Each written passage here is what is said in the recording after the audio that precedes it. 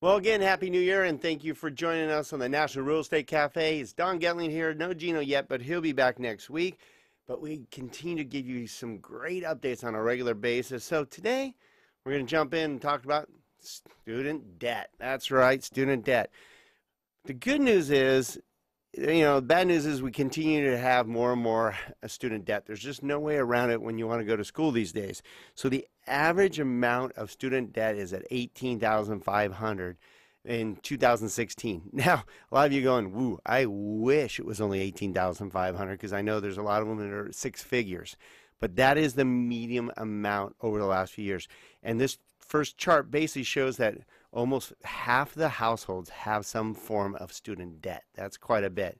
All right, so basically what this slide here is talking about is that household debt has steadily grown, but now it's actually decreased some. Luckily, it was almost at 20% increases. Now it's down to about 6.5% since 2015 in one form or another. So that is good news. The only problem is income-based repayment plans have helped some.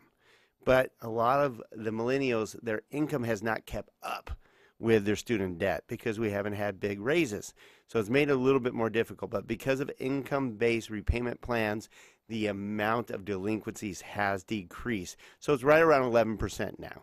So it's not as bad as it used to be.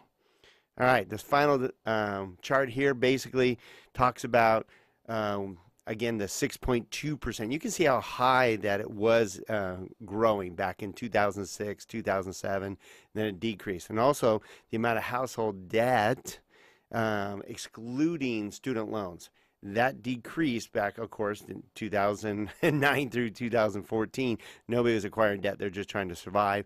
Now it's gone back up to overall housing debt is about 5%. So right now, housing debt is there.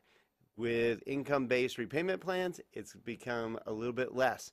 Also, if you have equity in your home, you might want to look into that either for yourself or for your children to help them maybe utilize the equity position in your home to eliminate some of the housing debt and maybe reduce the amount of expense per month. Just an option. You can always reach out to us at don&gino.com or get these sent right to your phone by texting NREC to the number 58885.